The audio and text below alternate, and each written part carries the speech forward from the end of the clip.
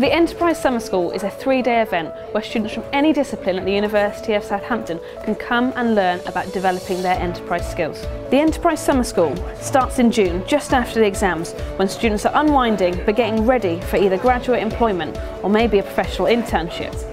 Therefore, the Enterprise Summer School is uniquely positioned to make sure students are prepared for either graduation or the summer ahead.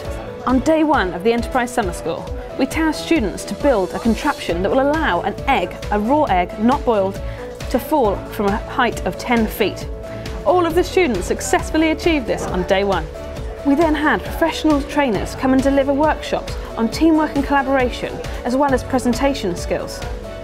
We had guest speakers and exciting tasks throughout the day to keep students engaged. On day 2 of the Enterprise Summer School, students competed at a ginormous rock, paper, scissors challenge. They also learned lots of creative skills to help them come up with innovative solutions to complex problems.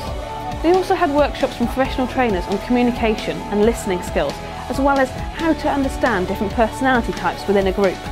We then had the unveiling of a business challenge, where a client came to the University of Southampton and unveiled a problem that they are facing in the real world. On day 3 of the summer school, students get into their challenge teams and start working on solving the business problem at large. On the final day of the Enterprise Summer School, students presented back to the client at their incredible premises. They'd worked tirelessly all day on the challenge at large and wowed their client. If you want to be part of the Enterprise Summer School 2019, then make sure you keep up to date with the Student Enterprise team at the University of Southampton.